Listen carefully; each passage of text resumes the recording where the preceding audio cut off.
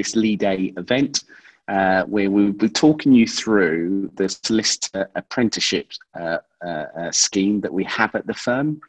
As you may know, this is a scheme that is opening shortly for applications. And over the next few weeks, we'll consider those applications, and we hope to be able to appoint people in September for a start in January 2021. By way of introduction, my name is Jean Matthews. I'm one of the partners at Lee Day. I work in the Human Rights Department. I'm going to be acting as chairman for this evening's webinar. I'm very pleased to say that this evening we have a great panel of Lee Day people, starting off first with Fran Swaine, who is the managing partner of Lee Day and has been instrumental in establishing the Solicitor Apprenticeship scheme. We're also very pleased to say that we've got Dave Neita, who is a consultant at the firm. Dave trained as a lawyer and more recently has been using his skills to assist a number of different NGOs and also community groups. So very pleased to have Dave with us this evening. And then I think perhaps two individuals who you'll be most interested in speaking to are two of our solicitor apprentices who joined the firm in 2020. And of course, we'll be able to tell you what is it actually like to be a solicitor apprentice at Lee Day. So I'm very pleased to introduce Josephine, who is currently working in our clinical negligence team, and also Alika. Alika is currently working in the regulatory and disciplinary team at Lee Day. So I've introduced the panel members, and what I wanted to then move on to is the individual introductions. I think Alika is going to start us off. So Alika, over to you.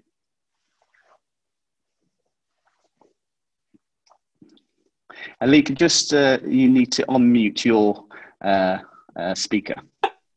Hello. Or mic. I'm sure you guys can hear me. Hello. Hi. Fabulous. Yeah, my name is Alika, and obviously, as Jean said, I am working in the regulatory and disciplinary department. I started my apprenticeship in January 2020. And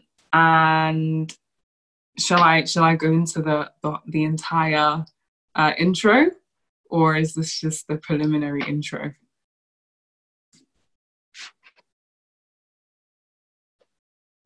Please, as you wish, Alika. Okay.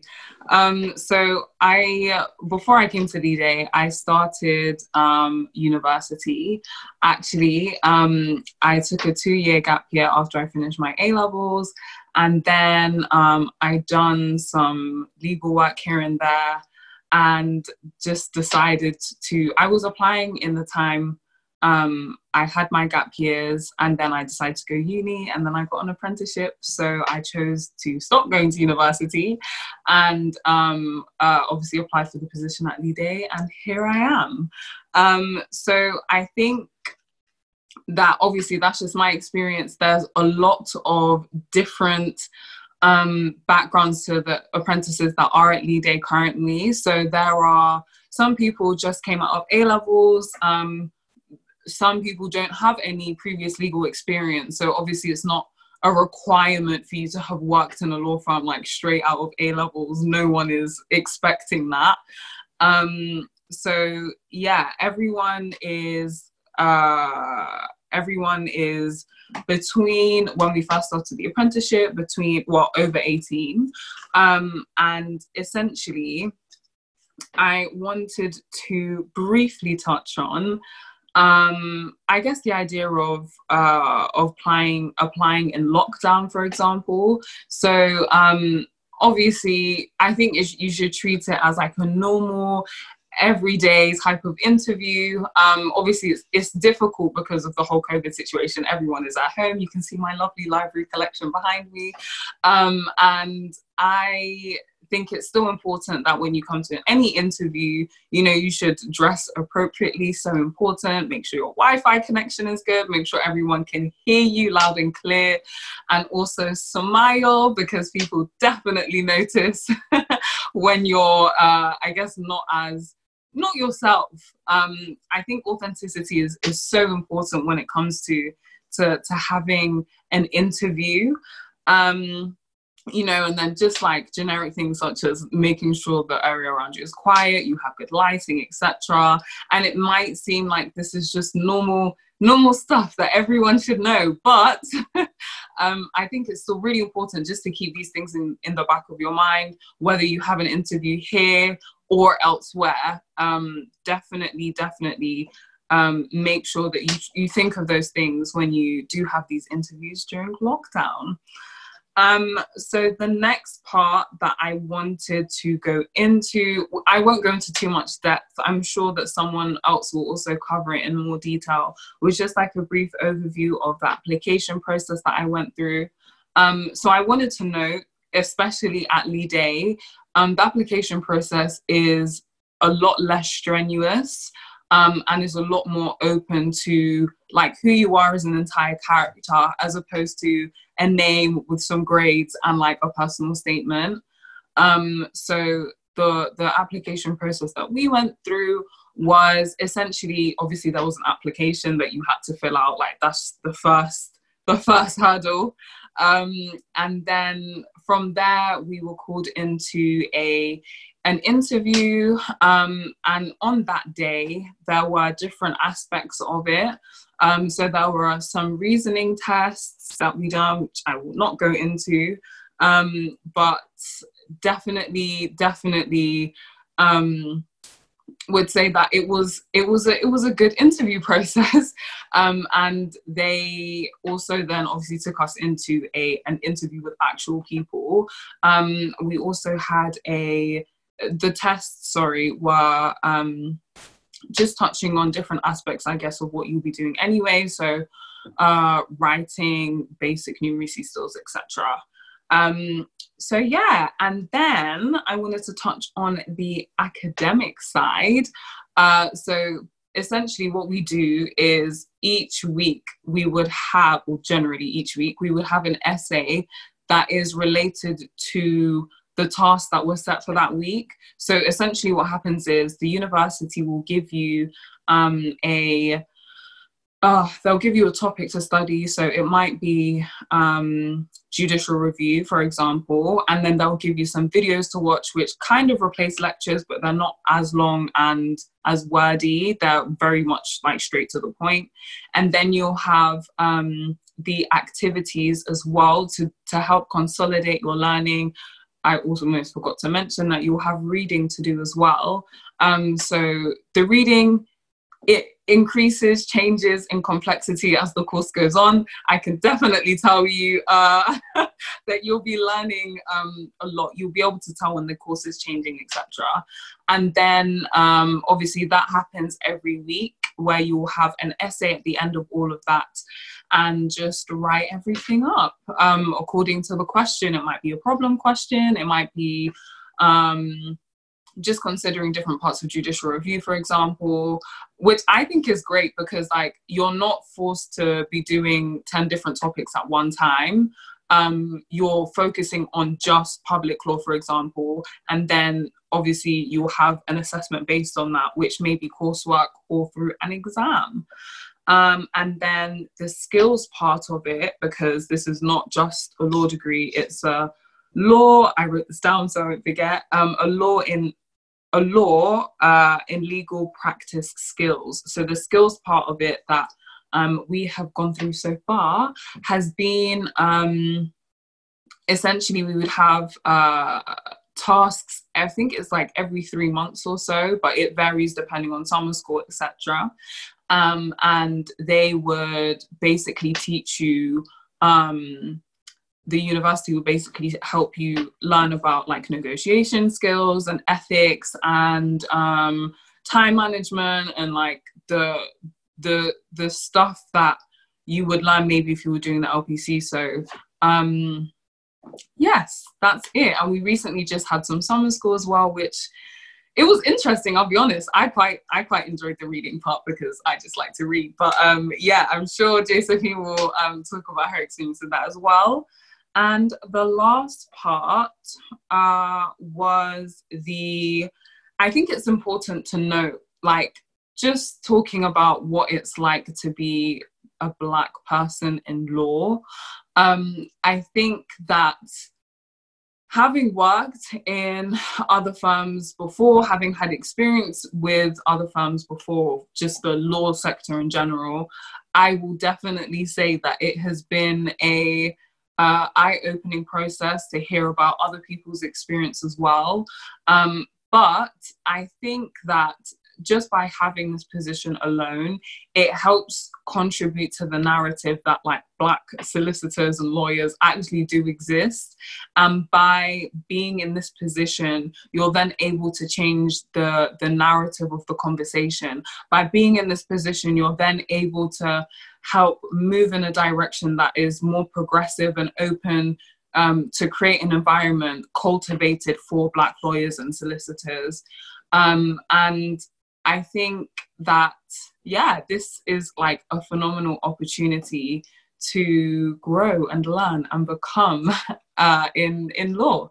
So that's all I will touch on for now, and I will pass over to my apprentice, Josephine. Many thanks, Alika. Over to you, Josephine. Thank you. I'll try not to repeat anything that Alika said. So my name's Josephine. I'm a solicitor apprentice in the clinical negligence department, and 23 years old. I think it's worth mentioning that, you know, the apprenticeship scheme isn't just for people like fresh out of sixth form. In 2020, when the six of us got employed, we ranged from 18 years old to 23. So yeah, I'm the second oldest. Before Lee Day, what was I doing? I actually went to university to study LLB law, and I left in the middle of year 2 due to personal reasons. So I feel like I can give you a bit of a unique perspective on the pros and cons of the apprenticeship versus the traditional route of going to university. Yeah, but before that, I just wanted to talk about why I wanted to do law. So it's a combination of many random parts that I guess create me, but it stems down to the music that I listen to. Like I listen to a lot of music from human rights activists like Fela, and just being a Black woman and just being here in London, just looking at life, you see injustice, you see things that aren't fair, and there's something in me that wants to stand up and say, no, this isn't right, and speak out. And I feel like that that disposition is what I found in Lee Day this time last year when I was at an open day.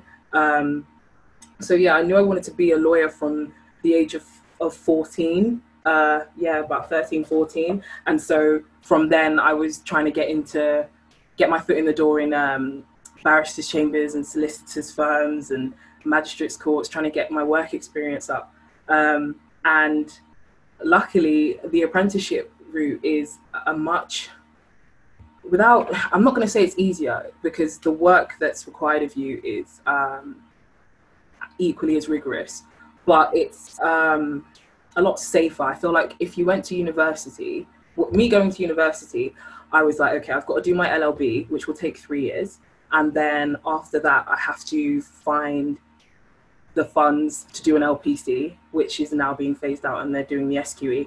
And then after that, I've got to get a training contract, and then hopefully after the training contract, get retained and become a qualified solicitor. And there's a lot of gaps in there. And I've got a lot of friends who have exhausted that route, and they've stumbled along the way, or they have done the LLB, but they have to take up work in a job they don't want to do because they need to save for the LPC, or they haven't gotten a training contract yet. You know, there's it's a gamble. And I feel like with the apprenticeship, it's equally as competitive to get an apprenticeship, and it's just as hard, But once you have secured an apprenticeship, a solicitor apprenticeship, you've got the package deal. You've got a 5.5-year course that covers the LLB, it covers the SQE, and it covers the sort of trainee contract phase.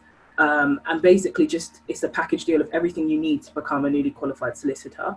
So that's the big, like the main thing that I wanted to point out. I'll talk about the nature of Leigh Day. So obviously you can read on you can do your own research, and you'll learn about the nature of Leigh Day in the sense that they believe in access to justice for all, and they are continuing the fight for a fairer society, and they do work, that claimant-led work that mainly defends the injured and the disenfranchised and the marginalized. But what I can tell you, like as a personal experience from Leigh Day, is the number one thing I would say is the culture is very open and friendly. So pre-lockdown, you know, you could go out for, every Friday night we'd go out for Friday night drinks, go out for lunches. Like, it's very casual, it's very okay, you're a new person, let's go out for lunch. Like, that is really friendly, and it's not hard to fit in at all. Obviously these things are now being replaced with virtual events, so sometimes we have virtual FNDs, Friday night drinks, sorry, and you know, if you need to catch up with someone, you can do that virtually on Zoom or Teams or whatever. The second thing I would say about Leigh Day is, again, I guess it's the same thing, but the people are very approachable. So you know, you've been given instructions from your supervisor, but she's busy at the moment, or he's busy at the moment. There are plenty of friendly secretaries and paralegals and just loads of colleagues around you that want you to ask for help. And I found that pre-Leigh Day, in certain like law firms, if I didn't understand something, I'd be too scared to like say, oh, what am I supposed to do? But that doesn't really exist here. Another thing that stands out to me about the nature of Leigh Day is the commitment that they give to the apprentices and our success. They are very committed to this 5.5-year program in terms of support and resources. That is something that I think that's the biggest thing, in the sense of, if we're struggling with something, they will get somebody working in the firm, maybe even a partner who's a specialist in the field to give us talks about it. They'll purchase textbooks if we need them, and they're just very, very supportive, and they're encouraging for us to come to them with our academic side of our apprenticeship as well as our practical side. And then the last thing I will say is it's quite calm. Like, it's not too rigid here, in the sense that, you know, we're not in sharp suits and everything like that. Like, we're in smart casual office wear, and yeah, it's just not it's not very rigid or scary or intimidating at all. It's calm vibes. So the main part of my talk will be the apprenticeship versus the traditional route. If any of you are thinking, why should I do the apprenticeship over going to university? So I did talk about the route, the journey for each one, and how the apprenticeship is sort of a package deal that puts everything together, and you don't have to worry about going to the next stage. So I will talk about the pace. So the academically, the pace of university, when I did go, I was studying 3 or 4 modules simultaneously, and they were assessed at the same time as well, which is good if that's your learning style, then perfect. With the apprenticeship at the University of Law, as Alika said, you take on 1 module at a time, and you study it in detail for roughly 12 weeks. And then after that, you do the exam or the coursework or the assessment. So it's like one and done. You do the coursework, you do the module, you finish it, you move on to the next one. And I just feel like a benefit of that is it's much more comprehensive, it's much more thorough, it's much more extensive. So yeah, if you really, and this isn't like GCSEs or A-levels where you overload yourself with the information, you spit it out on the exam, and then you throw it away, you don't think about it again. Like, these modules are the foundational modules of your LLB, and they will be picked up on again later in the SQE, which is the qualification after the LLB. So it's good to know these, to gain a sort of mastery of these topics. And so, yeah, I feel like the apprenticeship, there's a lot more discipline involved, and but you produce a lot more. What else? The cost. So yeah, the cost of the LLB. I think it's like nine and a half thousand now, but back in my day, it was 9,000 a year for tuition. Not to mention maintenance grants or whatever you need from student finance. And then, so that's after the LLB, you've spent over 27k, and then the SQE is, I think it's around roughly 4 grand. And then obviously during that time, you're living the student lifestyle, which, I mean, for some is glamorous and for others is not, depending on what you get from student finance, I don't know. Whereas with the apprenticeship, obviously apprenticeships are government funded, but the firm covers the cost of qualification. So they cover the cost of the LLB and the SQE with the University of Law. On top of that, you get a salary, which you don't get in university. And you finish the program debt-free, which I don't know if that's important to you now, but future you will definitely thank you, when there's no deductions being made from your salary. I think the next point is about how much attention you're given. So obviously I don't have the information for all the universities, but in my university, which was Nottingham, I was one of 50,000. And I know other people have had a very different experience to mine, but I found myself struggling to get a response from my personal tutor. I don't know how many people he was tutoring personally, but it's very easy sometimes, because you're one person in tens of thousands of people, to be seen as a registration number and not really be seen as a human. And I feel like with this apprenticeship, in the firm, you're one of 9. In the university, in your year group, you're one of 100. In your team, you're one of 1. So the benefit is you definitely get more attention. I do feel like the support is tenfold.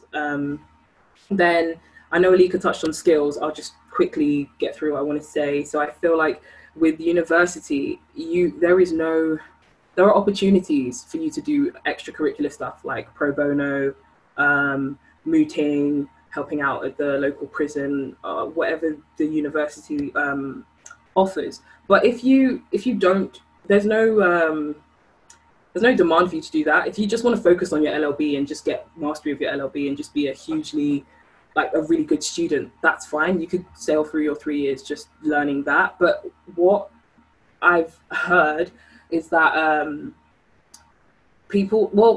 some students leave university hugely developed in their knowledge of law, but are hugely underdeveloped in the skills that you would need to get your foot in the door in the workplace. So employability skills like teamwork and communication and organization and problem solving, practical skills, technical skills, these are things that I've only been here 7.5 months, and I'm using all of that, you know what I mean? Like you end up, you start using it in your induction, and you're going to be doing that for 5.5 years. You will have honed them and made them as perfect as they need to be. I guess the next point would be resources. In the 2 years that I was in uni, I spent about £200 to £300 at the beginning of the year on expensive law textbooks. And the annoying thing about them is they go down in value as soon as you buy them, because if you buy one and it's the 7th edition, next year they're going to be on the 8th edition, and no new law student is going to want your 7th edition. They want the latest textbook with all the latest information so they can get the best marks in their exam. So reselling them was not very pleasurable either. But I feel like you've got loads more resources with the apprenticeship, in the sense of you've got your supervisor, you've got various partners who are specialists in what you might be studying, who are able to give you talks. You've got, as I mentioned before, we were all a bit like, oh, judicial review is a bit of a sticky one. And Fran kindly said, well, let's find a textbook that, can make it more accessible. So yeah, you're spoiled for resources, and you'll have us as well. You'll have 6 apprentices a year ahead of you who, it's the information and all of that, any techniques that they've used that got them the best grades are fresh in their mind. And, as I said, the culture is really friendly. So yeah, you have us as a resource as well. And then I guess the last point in comparing the apprenticeship to the traditional route is the lifestyle.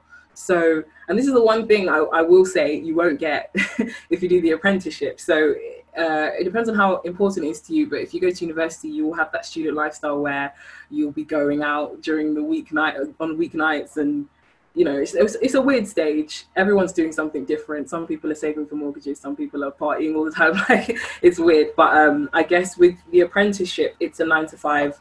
You are expected to work 9:30 to 5:30. I'm not saying that you can't go out on the weeknight, but you will have to be in at 9:30 the next morning. And I think if you are the type of person that needs or likes structure, then this is perfect for you. Yeah, so I guess that's my comparison done. In terms of my experience in Leigh, I think Alika covered the academic side quite well. We call them the weekly essays that we have for us, they're due every Tuesday morning, are called SUTs. They usually take the shape of an essay. And we have summer schools, maybe like 4 or 5 a year. And we are enrolled at the University of Law, Moorgate, but we have access to both Moorgate and Bloomsbury, which is an incredible campus, loads of resources, late hours. You'll be given a program lead, you'll be given a personal tutor, you'll just be given a lot of support and safeguards for your success. The practical side of things, so what do I do when I come into the firm? It started off, I think it's very personalized. I think it's based on your relationship with your supervisor. And you know, you're not overloaded with anything. You're not given what you're not comfortable with. I think I've started off with general office admin duties, and admin is always going to be a part of the role. And then obviously I work in clinical negligence, so I ended up working with medical records and hospitals and doctors and conducting legal research and working with experts. If there's a meeting that's happened, it will probably be your role to transcribe that meeting and deal with legal documents and court documents. Working in lockdown, actually, I think I'll go through the application process because I can just envision it being a question at the end. The application process, I guess my advice would be authenticity is key. So don't think, oh, I need to be this cookie cutter version of myself. I think the firm are very interested in who you are. And yeah, as I said, authenticity is key. So even though you're in lockdown, as Alika said, when it comes to the interview, dress smart. If you know your Wi-Fi is a bit chop and change, get an Ethernet cable, move closer to the router, you know, do what you need to do to make sure the experience, because I think you're privileged in the sense that if you get to the interview stage, you have more control of what's going to happen. You can control your lighting, you can control everything, and just present your best self. I guess with the essay, with the 1,000 words that you have to write, I'm going to keep saying authenticity, but one thing that really helped me, if you're like an overthinker, one thing that really helped me is I got a big A3 paper and I just did a brainstorm. I just did a mind map of me, and I put my name in the middle of the page, and then I just put down events, everything that shapes me, down to like the music I listen to, and it really helped. So I don't know if I'm oversharing, but I guess me doing karate, that and my commitment to martial arts, that taught me attention to detail, and that taught me dedication, and these are all transferable skills that can go into your application. Yeah, I think I'm done.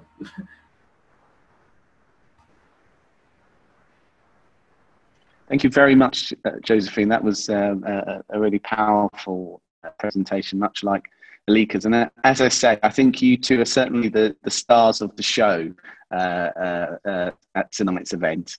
Now, having said that, Dave, I don't mean to be unfair, because of course we're very lucky to have Dave with us. Dave, I'll hand over to you. Okay, thank you, Jean, and thank you, Josephine and Alika, for that wonderful presentation. I'd like to just make two observations based on those presentations. And the first observation from Josephine's presentation, you made me think, Josephine, when you mentioned the purchase of books at university and how the edition is almost immediately outdated as soon as it's bought, because the next semester or the next term or the next year, academic year, there's a new edition out. And I tried to think about Leigh as a firm, as a textbook. And it felt to me like Leigh would not come in as a numbered edition, but as it would just be called the current edition. I'm saying this to all you out there because I'm explaining the nature of the firm is that it's constantly updating itself. So it's always the current edition. So if you want to avoid having an old edition by going to law school and you want to have the newest edition all the time, then Leigh as a firm represents the current edition. As a matter of fact, I might be doing it a disservice because Leigh often reaches into the future to try and shape the law, and that this is not the first time it has happened in cases where Leigh is ahead of the law, and you're not to presume that the state of the law as we know it is all right. It needs help. It needs pushing along. And so that's the point I'd make from Josephine's point there that I observed. And the point I'll make from Alika's presentation, it's how powerful it was, Alika, when you were talking about, you might not appreciate it now, but you'll certainly appreciate coming to the end of your qualification and not having a debt. And this is really summing up what the apprenticeship program is all about, is learning whilst you're earning. And I can think of nowhere else where you can get an education, a qualification, and indeed a profession and be paid for it. This is a unique and a golden opportunity for you all out there. And I know it's hard if you're competing for a role to still share it. But I'm going to ask you to perhaps to do one of the hardest things. And it's to act seemingly against your best interest, but it really isn't. It's only seemingly against your best interest. And share this opportunity far and wide. There are about 40 of us registered on the program right now, live. And I think more people need to hear about this program. And we're sharing it far and wide. We are glad you've joined us today. But we think if you know anybody who this might benefit, you should continue to share it. And if for any reason at all, you're doubting yourself or you're doubting whether you should apply, you should remove that doubt straight away and just apply. There might be one or two, there might be just one exception to this. And I've been checking in on the questions, and it seemed like a question came through somebody already had a degree. And I think that the application for apprentices is open to people who have not had a degree as yet. So that might be unfortunately the only scenario. But there's no other scenario where you should rule yourself out of applying for this program and for sharing it widely. So now to my presentation, which I'll keep very brief. Around about 5 years ago, I sat in the most comfortable chair of my life, and this was in the Supreme Court. And sitting alongside me was about maybe 5 other lawyers, one of whom was Sandy Okoro. Sandy Okoro is now legal counsel within the World Bank, headquartered in Washington, D.C. Sandy Okur, originally coming from Britain, and her background goes to work in the HSBC at the highest level in the legal department, and prior to that, Barings Bank, highest level of the law, in-house. Also on that panel was Courtney Griffiths. Some of you may have heard of Courtney Griffiths. Courtney Griffiths is regarded as one of the greatest, the most accomplished criminal barristers in this country. All of us black, the common thing we share on this the common thing we share, all of us sitting in these comfortable chairs, all of us are from the black community. But none of us were justices of the Supreme Court, the highest court in the land. We were there for an event put on by an organization called Inspirational You. And this organization is led by Sonia Meggie. Some of you may have heard about her, but you might have heard of the organization Inspirational You. And the event was put on to encourage people into the law, particularly from the black community, to join the legal profession. So this was some 5+ years ago. And it is not to say any of us could not be seen as aspiring to become judges, sitting on the bench.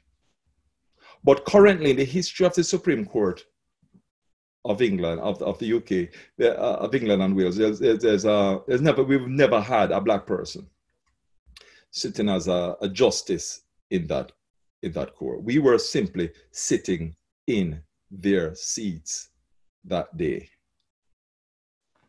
And come to about a year ago now, to close the loop on my story, Leigh, our firm, took a case to the Supreme Court, and that case was argued. All the barristers were white males, if I can remember. I went to the court. There were no black barristers arguing the case. Front bench, all white.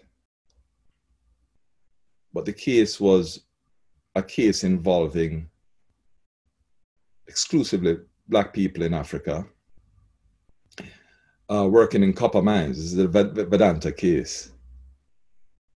It was a heartbreaking moment for me to see that the law has not developed in a way where we've seen the progress of, although we have almost an overrepresentation of the black community studying law, getting into university, even entering the profession, we don't have the progression that we'd expect to see by now.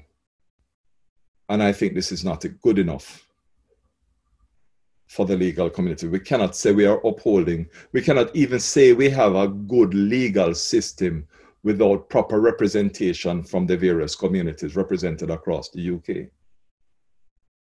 Leigh recognizes this as a firm and wants to do something about it, wants to balance it, because we have a better legal system when we have proportionate representation from the different sectors of communities. And when it comes to men from the black community, and I won't even say young, because this opportunity is open to black men of any age really, we're short. And that's not good for the law. When I went to law school in America, I started law school in America, and my eyes were opened. I mean, in America, there's a different system of teaching the law, which is called the Socratic method, which requires you to do a lot of reading and then go into lectures and not being lectured to, but ask questions by your professor. And it wasn't until I started to read the cases of Thurgood Marshall, the first black justice of the Supreme Court of America, did I start to see a kind of cultural relevance in some of the judgments in these cases. And it appealed to me so much. So I believe that representation of all cultures within the law is very important. I then set out to read his biography, and later learned that Thurgood would often ask his clerks, how will this judgment affect Black people? How will this judgment affect the marginalized in society? And I'm afraid that I have no confidence that at the highest levels of our justice system, or even of our legislative system, there are people asking this question. How will this affect the Black community? How will this affect the marginalized? Certainly, that question was not asked when this algorithm was put together for this recent A-level and O-level debacle.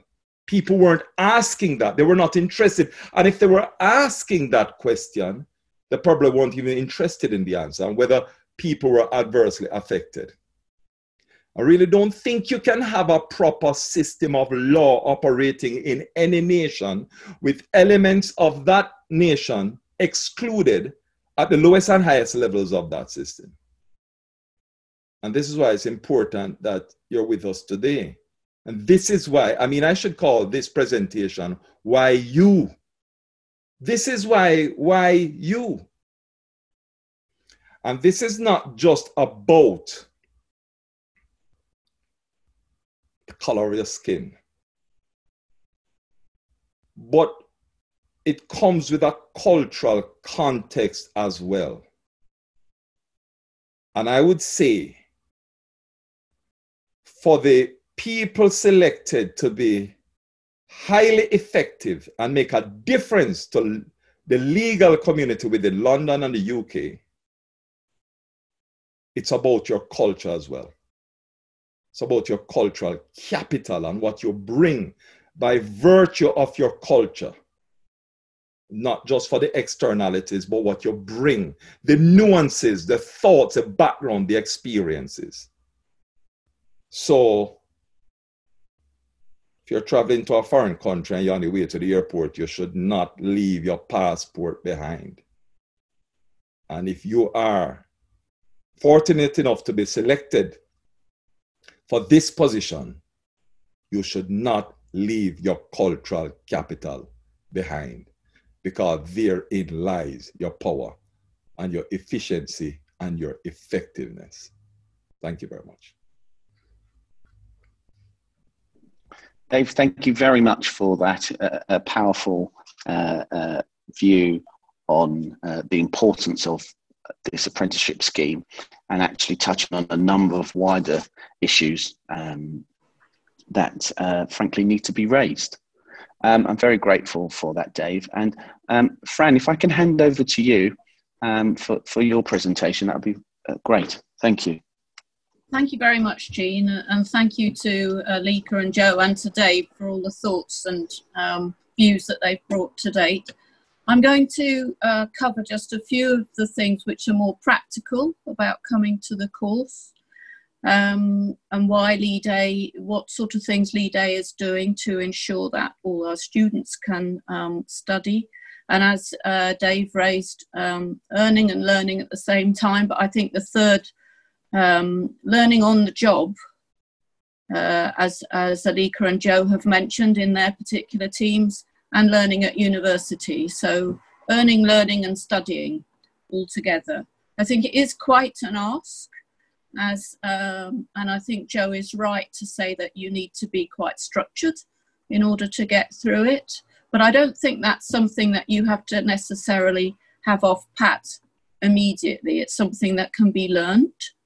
I can see them both nodding, and I think that's right. It's something that can be learned, and it's one of the things at Leigh Day that we hope to set up in the first month when you arrive, guiding you into how you can learn and study and get recompense for that, get paid for that at the same time.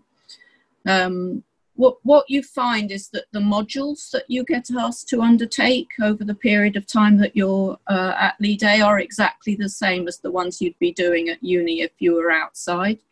And you're doing them at the same time that you're going through different areas of work in the firm. So the structure that you learn in the first few months about how to balance your time between working on the job, working at uni, having input from the team that Jean and Dave and I make up, it's all part of being on the job. At the same time, you're learning different modules, 2 or 3 each year, to take you through to the end of 15 modules in all, just as you would if you were at uni outside. And Joe has been through the benefits and ups and downs of whether to go to university or not. I wanted to say a little bit about how to enter into an apprenticeship, the apprenticeship at Lee Day. Dave's mentioned the disastrous algorithm that the government put in place with their A-level outcomes last week. And we think it's quite likely that some of the grades are going to be slightly different to what you might have expected, depending on how your teacher has viewed you. Generally, you have to get 3 decent A-level grades in order to get onto an apprenticeship. What we're just suggesting is, we've spoken in the past to the University of Law where grades haven't necessarily been exactly what's required, because if we really believe in the person when we do our interviews, then we're prepared to go to the University of Law and argue for a particular grade, even if it hasn't quite hit the mark.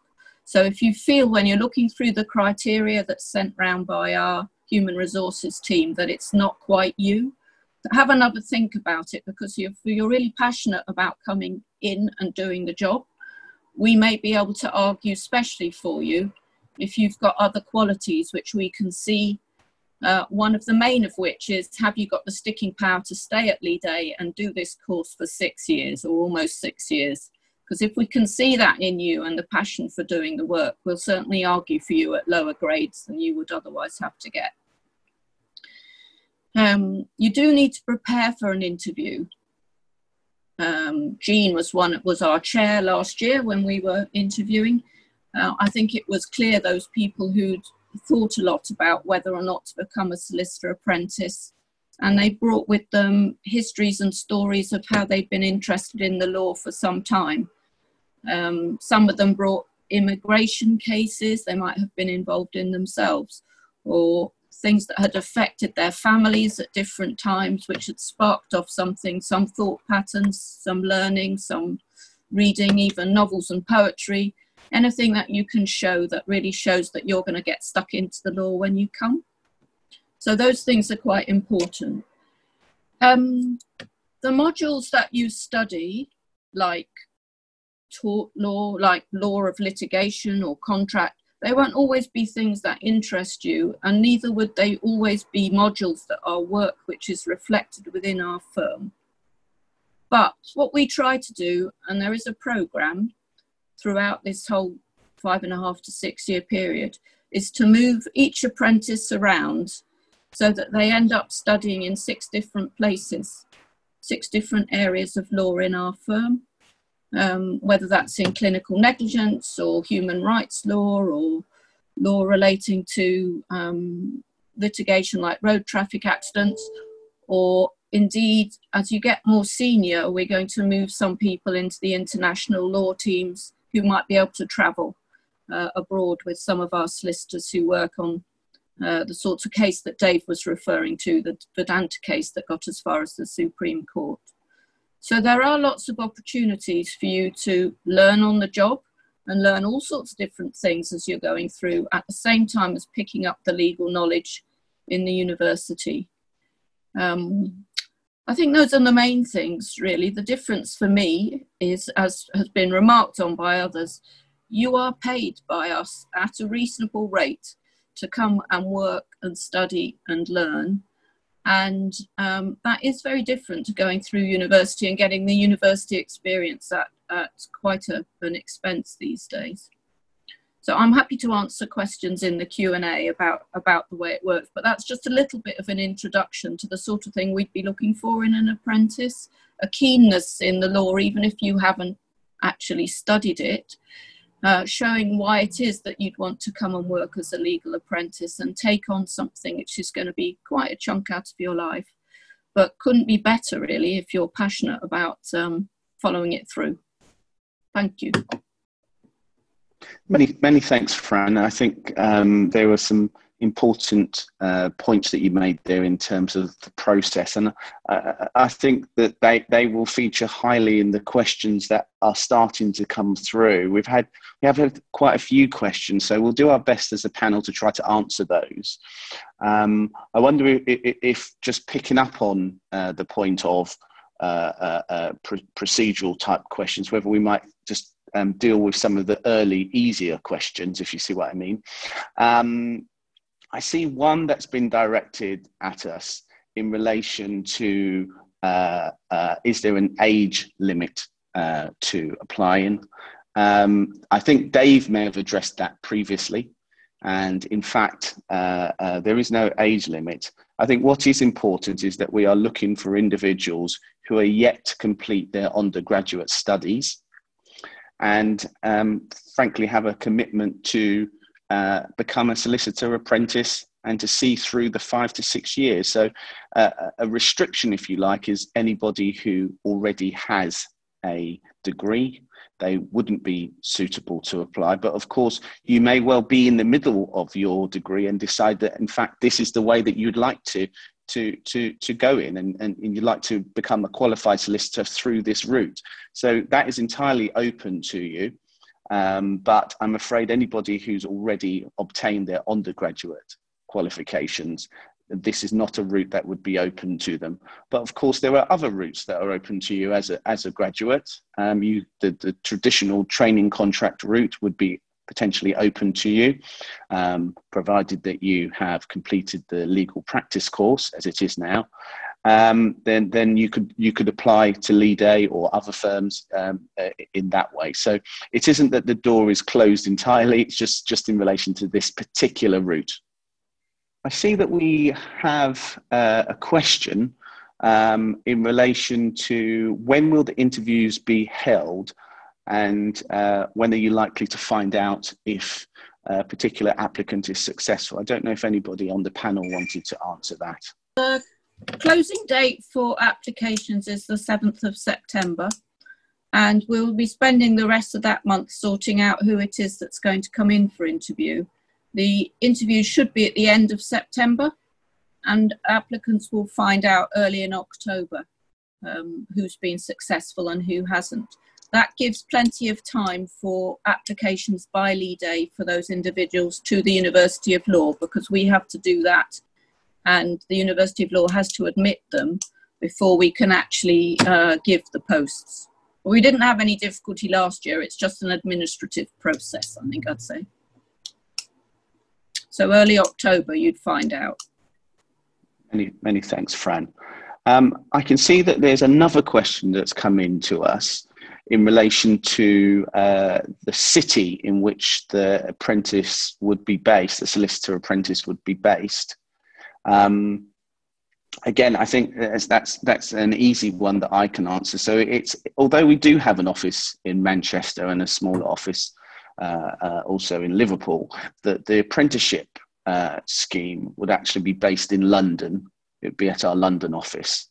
I think that the benefit of that is that we have all of our 2020 apprentices with us here in London, and obviously we can certainly see the benefit in the 2021's intake being so close to our 2020 intake, and learning from their experiences, and frankly having that sort of support that Josephine did a very good job of explaining that would be available to those individuals who'd been appointed. I'm just looking over the questions as they come in. This is a good one. How many applicants do you typically expect to receive? Again, I don't know if anybody on the panel wants to address that. Perhaps Fran again, I think. Yes, well, I can only really speak about the only year that we've done.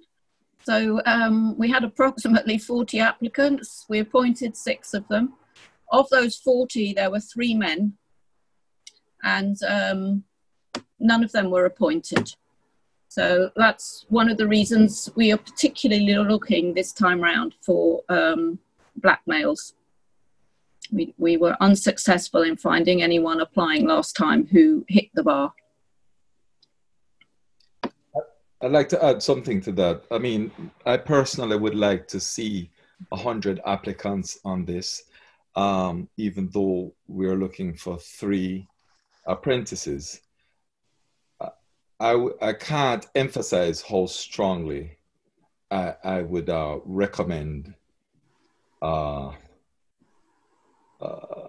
applications from the community. And the reason I said this is because the application pool, the initial size of the application pool is not just about the people that will be selected. It sends a strong message to the whole legal community about the number of applicants that are out there who can make great apprentices.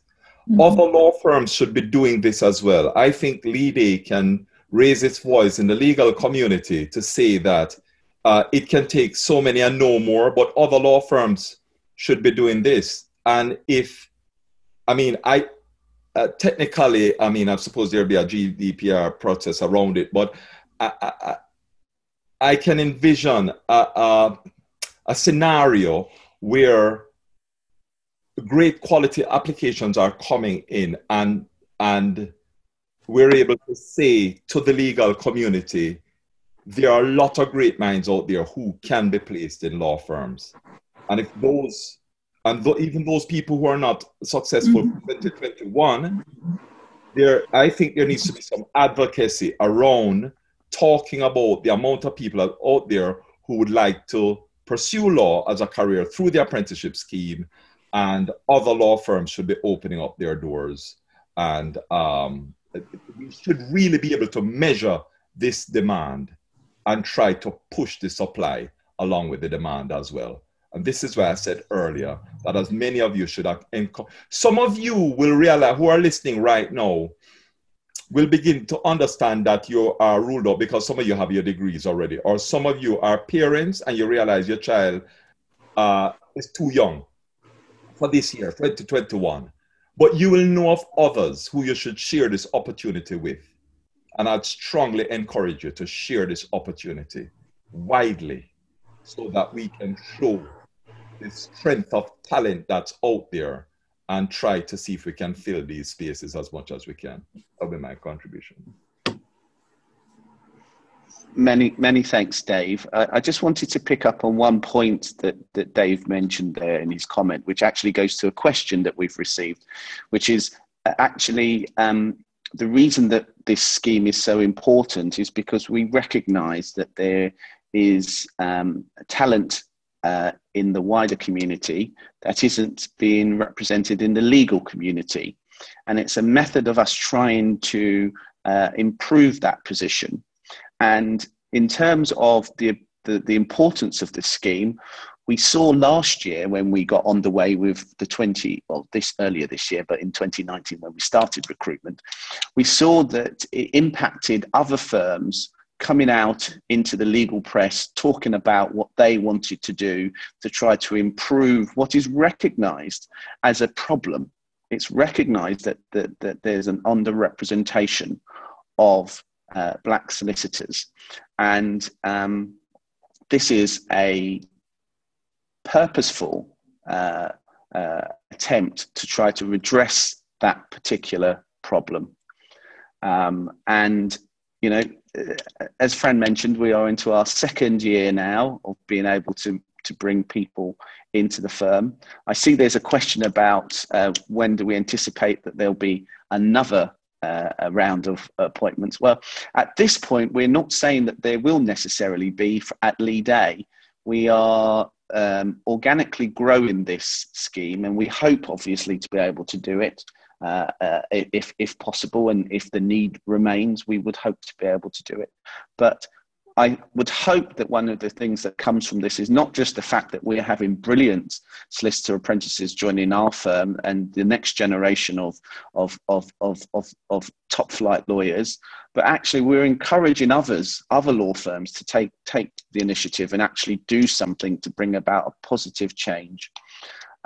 So I hope that addresses a couple of questions I've seen that go to that issue. I wondered if one of our solicitor apprentices would be happy to address this question, which is, what does a typical day look like as an apprentice? Yeah, I think we both could, because we get put in different departments and they're completely different. So, as you know, I work in clinical negligence. So I guess I would start off my day by looking at my emails, trying to make a priority list, which is ever changing in clinical negligence. So yeah, to-do lists are like the first thing I do, and looking at my emails. It's good practice in my department whenever there's external talks, medico-legal external talks, to go to those, and internal talks. We're just constantly learning, constantly trying to get better at our field. And, you know, law is like a living thing. It's constantly being updated. So, yeah, it's good practice to go to those. So if there is a talk or a meeting or a training session, then that's what I would do. But it shows up in all of our calendars anyway. Now that we are in, I used to have a nice 10 a.m. meeting with, my team's relatively small. It's me, my supervisor, and a paralegal. I used to have a nice 10 a.m. meeting with them just to touch base and to look at our cases and stuff. Now that is taking place over Teams, and it's not as often. So yeah, what else would happen? As I said, I work with medical records, so tasks aren't very short. It might take a day or a number of days. So yeah, it's a case of sorting through medical records and reaching out to experts and figuring out how we can best help this person who has suffered an injury or a serious illness, or maybe even death, from substandard care from a hospital or a medical professional. So yeah, that's my work. As I said, it starts with general admin stuff, but I think one thing in my department, I'm sure it applies everywhere, but in my department, attention to detail is so important. So you are more impressive if you take your time and really go through it, if you're drafting something or doing something for your supervisor, as opposed to thinking, I can get this done in 20 minutes, because, you know, speed isn't king. It's actually attention to detail and going through things carefully and making sure you get them right. So yeah, that's what my day consists of. I think as well, just to add on to that, I think obviously it depends on which department you'll be placed in, which will obviously depend on what you do. But I think when they give tasks as well, they will make sure that it's possible for you to complete the task. So for example, some of the tasks that I get now would match my skill set. They would match my ability, the complexity that I'm able to manage. And where it's just above that, then obviously there's assistance available for you. And I think it just it constantly increases your ability to learn, etc. So for example, oh gosh, what would I do on a daily basis? It really varies, obviously, same as Josephine, in the sense that you review your task list, like what actually does need to be completed today. Priorities definitely need to be reviewed daily. Things change either very quickly or not so quickly, but it's always good for you to be on the ball with that.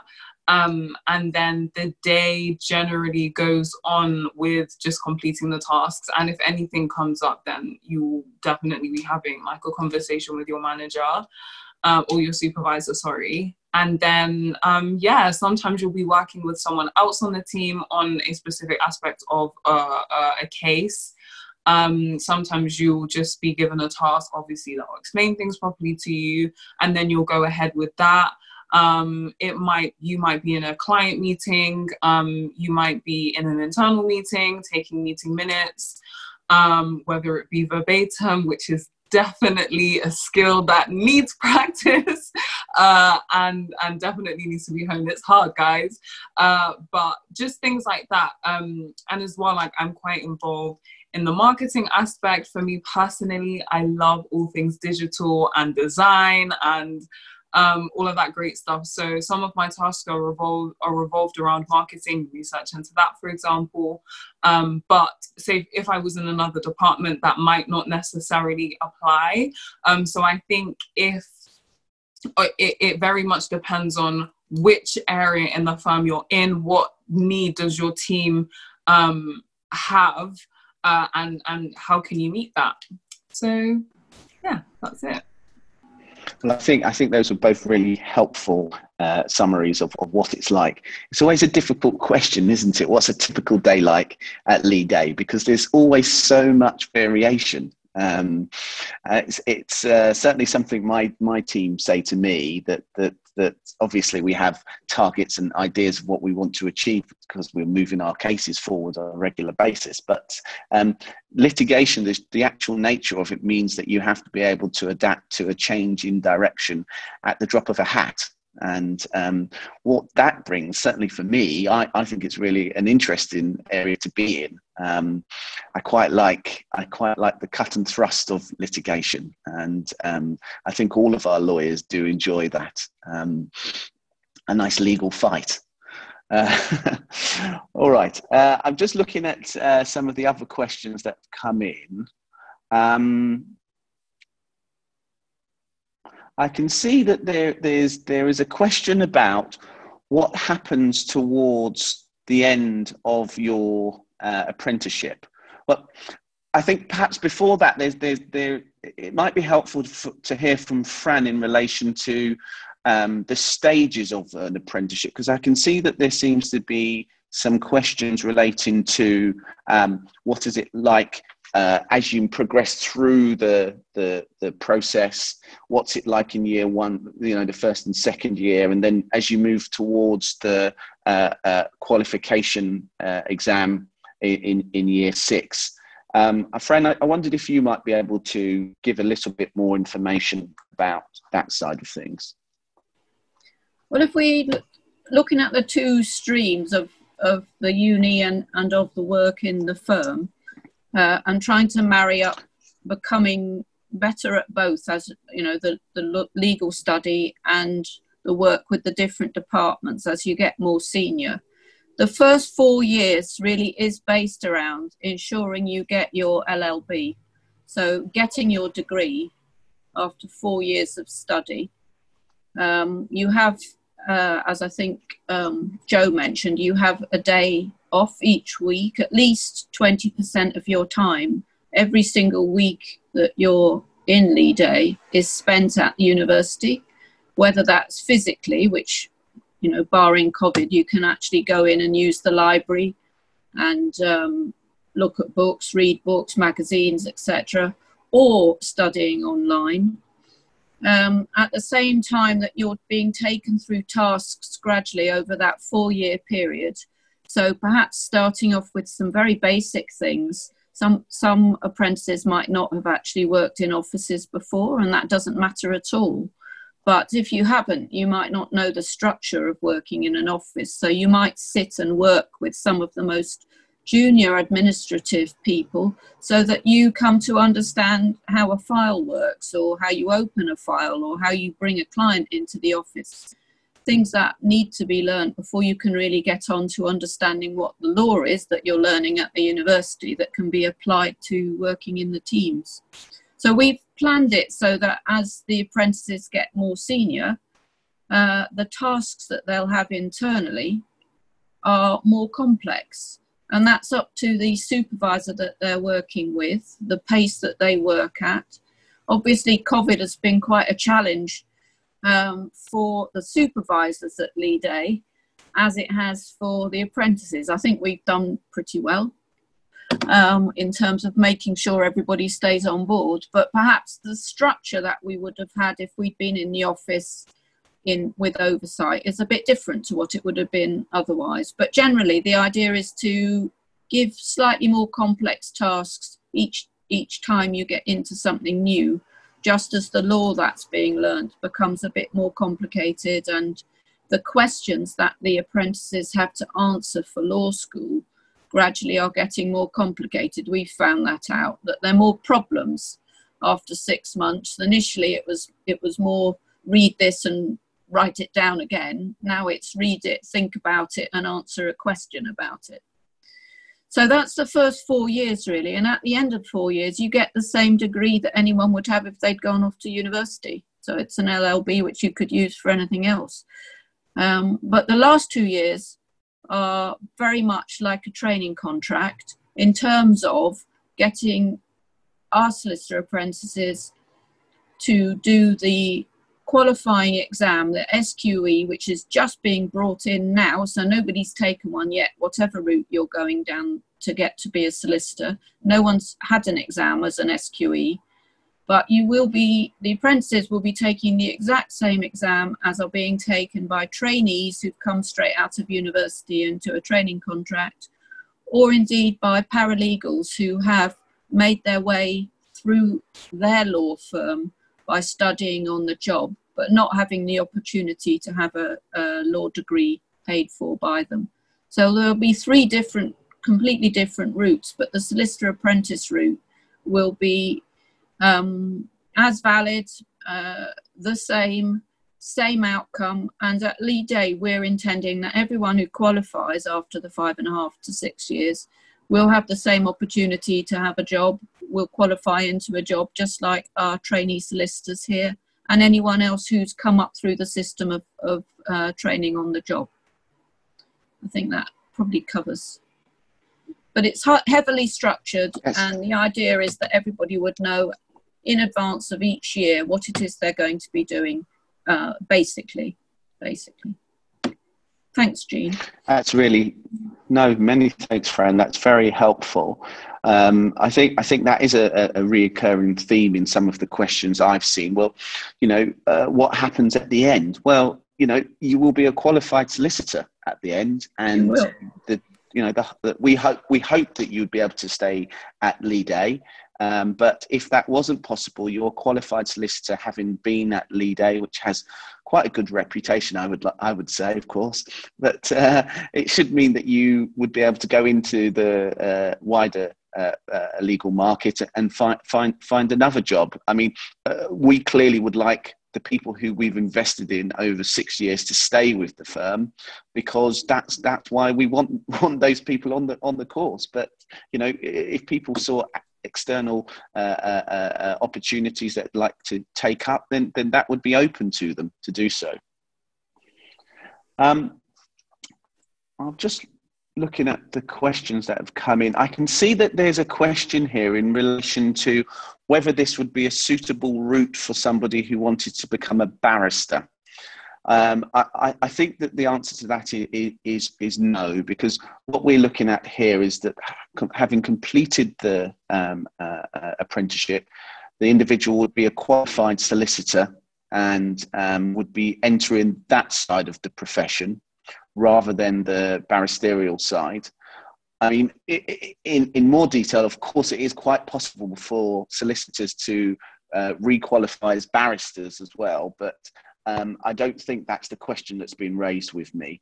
I think it's a more direct question as to whether this is directly applicable to somebody who wants to be a barrister, and I can say the answer to that is no. Well, I wonder if Dave might address this question, because Dave, how would you describe your time at Leigh? Now, I direct that question towards Dave, because Dave actually, back when he was being a pure lawyer, actually worked at Leigh, but now, of course, he's back with us in a consultant role. But I wondered if you might have a few comments, Dave, that would be, I'm sure, of interest to those on listening to the webinar. Yeah, thanks for directing that question to me, Jean. I'll say just Lee is quite frankly the best place I've ever worked in my entire career. And I've worked many places in my career. That is not to say it is a perfect firm, because no firm is perfect. But I would describe Lee as a learning organization. An organization that's prepared to look at itself, learn about itself, and make adjustments to become its better self. This is why it is doing this right now. And this is why Lee, for example, has a department called the Regulatory Department that Alika sits in and can tell you more about that. The reason why she's doing the work she's doing is because of the experience Lee has been through with the regulators itself, and decided not to waste a jot of that experience or turn it into just a miserable experience, but to turn it around to help other solicitors who are going through what Lee has been through. That is a reflective, nimble learning organization. I say Lee is the best law firm. Really, I mean, I've traveled the world, guys. I'm not trying to overemphasize this thing or over-exaggerate it. And I'm external now, so I can really speak my mind. But it's a phenomenal law firm. One that's competent in the law, but also pushing the law, looking at itself, reframing and reshaping itself, remaining relevant to its time, speaking to the issues of the day, using the law as a tool to socially engineer, going beyond the call of duty of lawyers as just taking on cases to make money, but to shape the society, change the law, provide a range of resources online from podcasts. Right now, these apprentices are working on podcasts that are raising awareness and around all sorts of issues, including the Windrush scandal and so on, to help people along, taking on cases that are not necessarily money earners, but are just helping people along, going into schools, church, and faith-based organization, giving free legal advice and so on. There's no better place to work, in my view. It's a phenomenal firm. It is not a perfect firm, but it's a phenomenal firm. And its perfection, or its journey towards perfection, is bounded up with this here webinar of trying to recruit more people from the society and the community that reflect its component parts. And that is why it's driven towards a path of constantly improving itself. That would be my view. And that's me being very measured about it and trying not to be too excited in my response. Thank you. Thank you, Jean.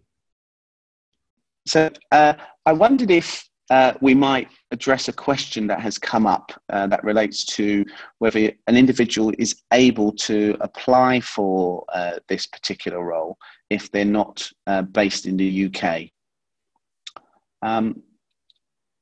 Fran, I wondered if you had any thoughts on that point. Well, from an employment perspective, they have to have the right paperwork to allow them to work here.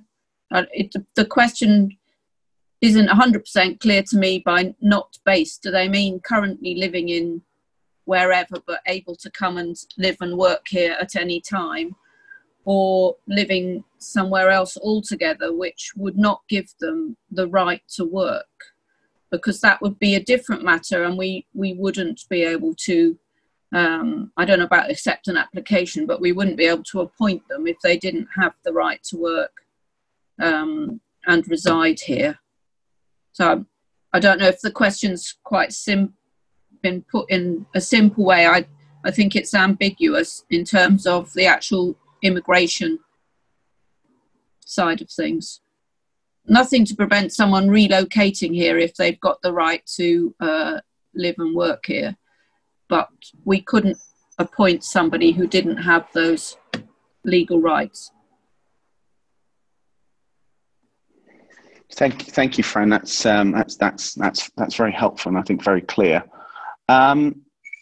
I wonder if I might direct some questions first towards our solicitor apprentices, and then perhaps Fran and Dave and myself can chip in. And that is really go into hints and tips for making a successful application. I think we've had some of those in the responses we've had already from the panel, but I wondered if we might be able to offer a few more. I think one of the first things I would say is when it comes to the actual application process, is to, obviously Josephine has mentioned it quite clearly, to be honest.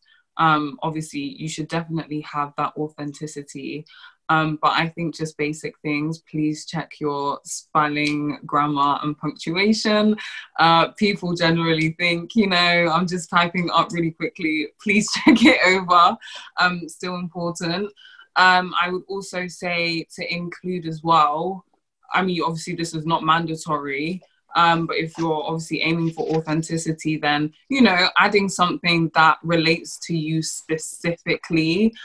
So for example, in my application, I was just blown away by this book that I was reading. Oh gosh, I can't even remember what it's called. I think it was called What It Means, Who Really Runs Britain or something like that. Or maybe another book. Anyway, it was including this like really interesting immigration case, and I was like, this is just too good not to include. And then also, you know, feel free to include if you have been to master classes or if you do have legal experience, then put it in there. If you don't have legal experience, then I think it's still worth mentioning the fact that you worked elsewhere. The fact that, you know, you're actually able to turn up on time to work and maintain that for some period. If you've worked in an office environment, that's great because these are skills that are transferable.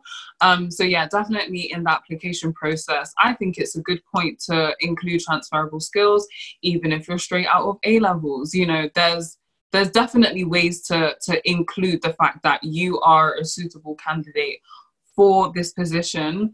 I would also say when it comes to going into the interview, I was nervous.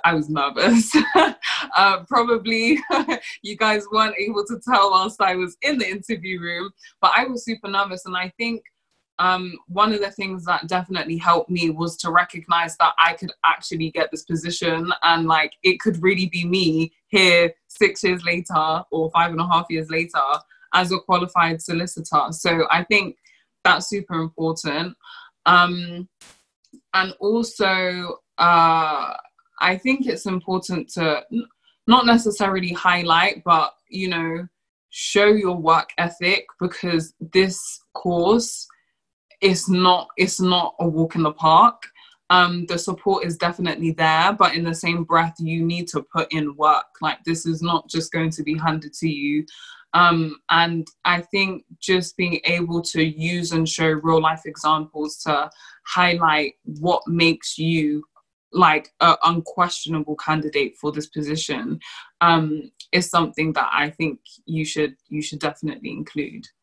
So yeah, that's it. That's what I would say. Josephine? Yeah, I think you covered it all. I think back to my, can you hear me okay? It says my internet connection isn't stable. Yes, please, go ahead. Yeah, so back to my point about brainstorming yourself and just getting it all down on paper. Yes, transferable skills. So obviously be original. An example from my application.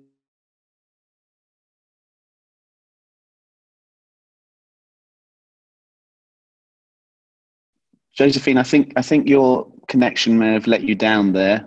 I've had the same thing happen to me tonight, so I'm with you. Can you hear us now, Josephine? Dave, would you like to step in with a hint a tip that might assist would-be applicants? Okay. Yes, I think that in general, any sort of law program or any program indeed would look highly upon something like a debating society, let's say, or let's say something that we all know about or should know about, the Duke of Edinburgh Awards. Yeah, it speaks for itself, the Duke of Edinburgh Awards, right? And if you've done that, employers and universities and will view that, will treat that as highly favorable. Now, if this is not your background, you need to recognize that there's a parallel experience you have that is the same thing. You have to begin to start to ask yourself, what was my equivalent experience that made me who I am today? It might not have a name, but if you were looking after somebody, if you were caring for a member of family, if you had to do some work in the community, if you had to wake up early and do chores before going to school, if you are doing all these extra things, there is unfortunately no name for this. Whereas that can be captured as easily as the Duke of Edinburgh scheme or lacrosse team, or I was doing like a horse riding club or my debating society. But if you're involved in faith-based organization, helping out, food for the poor, all of these organizations, doing all these things, you have to capture it, panel it, and encapsulate it in something that's presented so forcefully and powerfully that leaves us in no doubt that what you've done there is equally powerful, if not more powerful, than the aforementioned clubs, organizations, and societies that I mentioned. Do not be afraid to take the elements of your life and frame it into that's something that makes you highly attractive. I'm highly impressed with students that have more than their academic schoolwork to do, but they have other responsibilities with regards to the family, with regards to the community. That is highly impressive. But a lot of students don't think they can make that impressive. It is impressive to us. So think about your lives, who you are. I think Alika and Josephine has been excellent in explaining this, about this whole business of this authentic self, how you came to be the person you are today, how you came to get that grade that you got today. Suppose it wasn't an A. It's an A. Question every organization should be asking itself. What is the anatomy and physiology of a good grade? Should that grade be examined in light of how much time that person had and afforded given their privilege? Or should it be measured against all the other competing and contrasting and difficulties students have to face? And I think firms have to start to do that now. So do not be afraid to articulate all the challenges that came with becoming who you are today. That's what I'd say. And I'd like to many thanks for that. Like to just add to that certainly there's room on your application form for setting out some of the things you might have done which are not along the debating route. We particularly make space for you to set out if there have been family circumstances or life circumstances that might be a bit different. That's what it's there for. And if you do get called for an interview, the interview panel, as last time, are very interested to hear about everything that actually goes to make up you.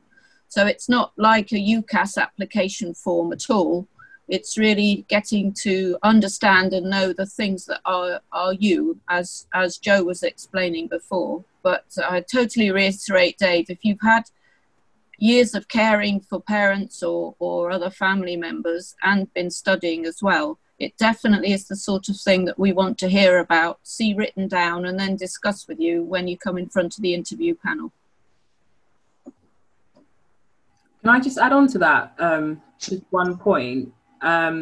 Basically, I just wanted to just reiterate that it's not only, oh, what about me is related to law and what can I put into this application that, you know, is legal. When we say authenticity, when we say be yourself, we want to know about everything. If you want to learn a new language, or you know a different language, if you're interested in, like Alika is interested in design and editing and that sort of stuff, like it not only do we get a better feel for who you are, but your talents could be used in the firm elsewhere. Like, this is not just okay, we're taking you on for 5 years and it's like law. Like, this is going to be a huge part of your life. It's more than half a decade. So it's you know, when you let people know who you are, then the firm can figure out how to enrich the parts just to provide enrichment, and how to foster and accommodate for everything that you have to offer and everything that you want to pursue as well.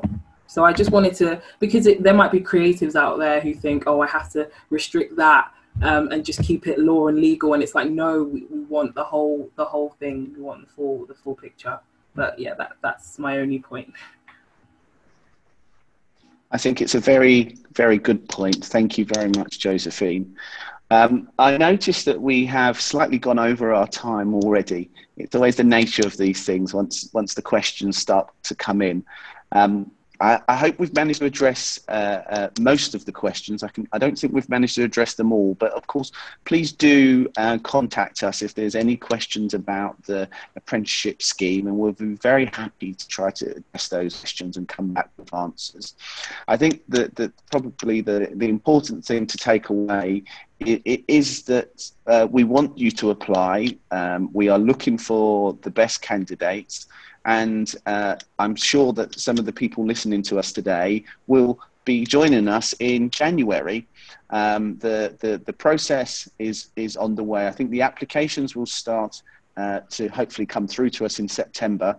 And after that, we will be considering those and inviting people in for interviews. I say inviting in, but it may be a virtual interview subject to what's going on in the wider world. I wanted to just take the opportunity to thank the panel for their time this evening. It's been an enlightening conversation, and I hope that we've been able to provide answers to most of the questions that have been put to us. And as I say, do get in contact if you'd like some more information. And thank you again for attending this evening.